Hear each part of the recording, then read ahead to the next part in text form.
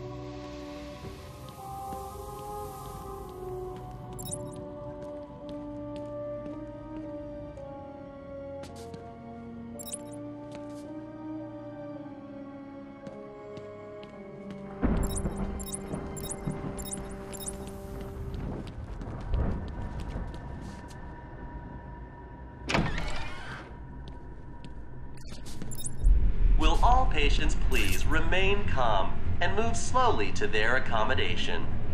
Let me introduce you all to the sterling work of our new head of research, Dr. Penelope Young. Since joining our team, Arkham is now at the forefront of research into understanding the human mind. Good afternoon. Let's talk about the mind. How can the complex entity of the simulation breaks? How? Project Titan was created to fully probe our special cases in a safe, risk-free manner. Our goal is to cure the more unfortunate specimens.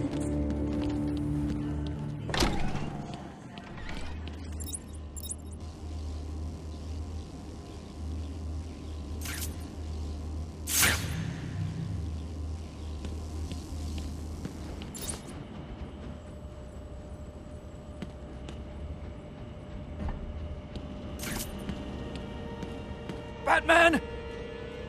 Don't speak. You're safe now. But it's a trap! I know. Just not for me. It's true! You really are the world's greatest detective. How did you do that, Bats? Oh, what the hell? Get down there, boys. See if he can detect being punched in the face.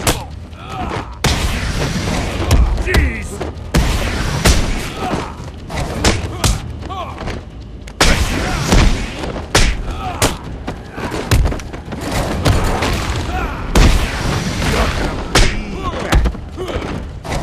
What are you waiting for? April Fool's Day? Get down there now!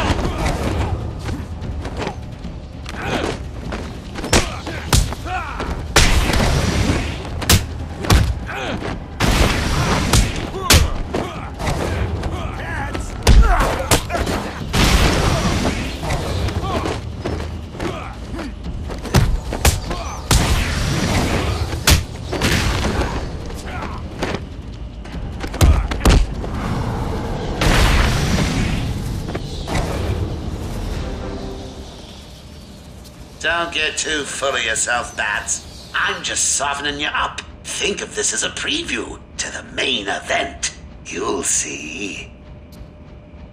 Please, get me out of this thing.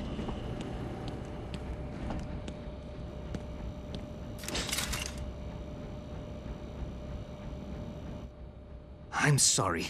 I tried to tell you. I couldn't speak. Relax, you're safe now. I can handle these low-life thugs.